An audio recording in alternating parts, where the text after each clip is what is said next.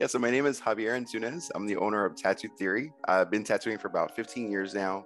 And for the last, I would say, 3 to 5 years, I've been using ZBrush along with tattooing and kind of like designing to help create my tattoos and have a little bit more of an easier workflow when it comes to creating that more three-dimensional space for realism, which definitely helps.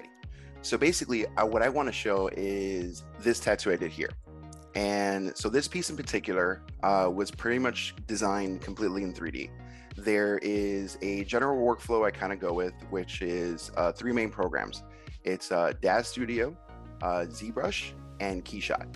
So what's cool is that with Daz Studio, it's basically a free program where you have to buy each asset. So like your figures, your poses, your models. Like if we're doing a knight, we can grab armor from this guy. Like obviously the horse is a little strange. I don't know if necessarily somebody would want like a humanoid horse as a tattoo, but the armor is fantastic. The pose for the spear is fantastic.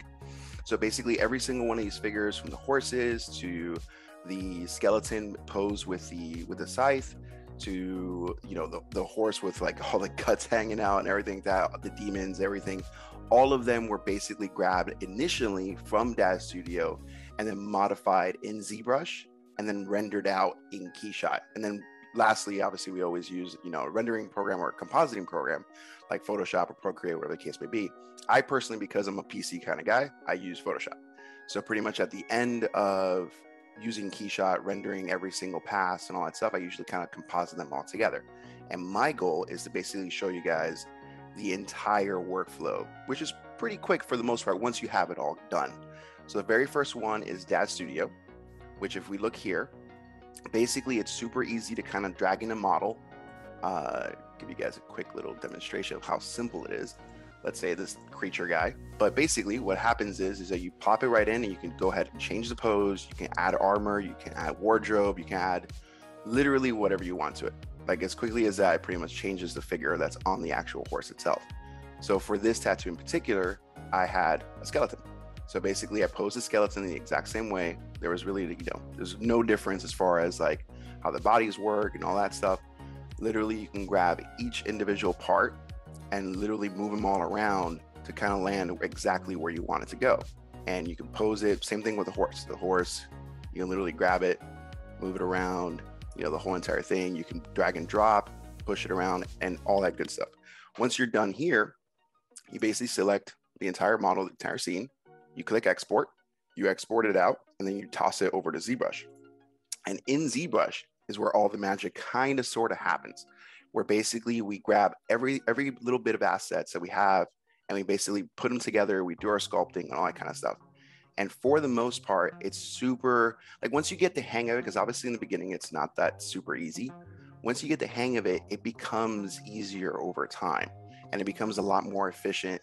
Like in the very beginning, when I first started 3D modeling, it was super slow. It took me like almost a month to create a design and stuff like that. But once you kind of develop these workflows, it's a lot easier to generate these pieces in a more understandable amount of time, in the sense of like, obviously we're not going to take 2-3 months to design an entire sleeve, but as you get better, as you get more familiar with the tools and things like that, you can generate a piece like this within a few days. So it's not too terrible. Like this one, I believe, if I'm not mistaken, took me about, I would say 3 or 4 days. Once I figured out the poses I wanted and stuff like that, it took about 3 or 4 days to pretty much get nice and finished up.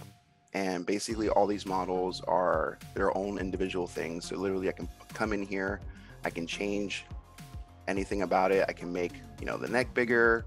I can sculpt on it however I wish. If I want to add literally anything I want to it.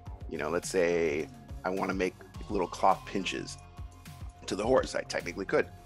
So you can literally have as much fun as you want. Now the fun part is that once you have all this nice and taken care of, the really, really cool stuff happens in Keyshot, because in Keyshot is where we're able to kind of like render the entire piece.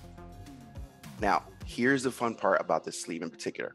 So there was an issue I had, which 3D kind of ended up creating a solution way more efficient than if I would have hand drawn the entire thing. So the first 2 days back to back we did the war version, the horse rider on the bottom, and then we did the death rider on the top. The next session, I ran into an issue where our conquest, the one with the archer, didn't quite fit right. Like the pose didn't fit too well. Everything was kind of like too cluttered together, and the original pose that I had didn't work. Now, what's really cool about 3D modeling and stuff like that, like let's say I would have done this by pencil. If I would have done this all in pencil, I would have had to redraw the entire thing. But in 3D, all I got to do is just change the pose. Let's say the perspective was wrong. Let's say the pose is great, but the perspective is like way too harsh or way too flat. You can literally go in here and change all those qualities about it and pretty much make it fit exactly how we want it to fit, no matter what the scenario is, which is amazing. And then literally one by one, we render out each one of these pieces. The cool part too is that Keyshot does have features, not the best, but it does give you a nice little stepping stone where you could give it an outline. You know, at least it gives you like a beginning portion of your stencil. So basically you are ready to go to kind of like print it out and stuff like that. Obviously the face doesn't work, but you can always go in there, erase the face, and pretty much just re-stencil that, and you're pretty much ready to rock and roll, which definitely saved me a boatload of time. And then at the end, basically we go over to Photoshop, we composite all the pieces together, and then we have literally every single element that I use for that sleeve in particular. Obviously some of these I flipped around. I wasn't exactly sure how I wanted to place them, but I knew exactly, like for the most part, where I wanted to go with it. And yeah, that's pretty much about it for the most part. In here, you know, basically took care of my outline, had everything pretty much ready to rock and roll, and basically went to stabbing.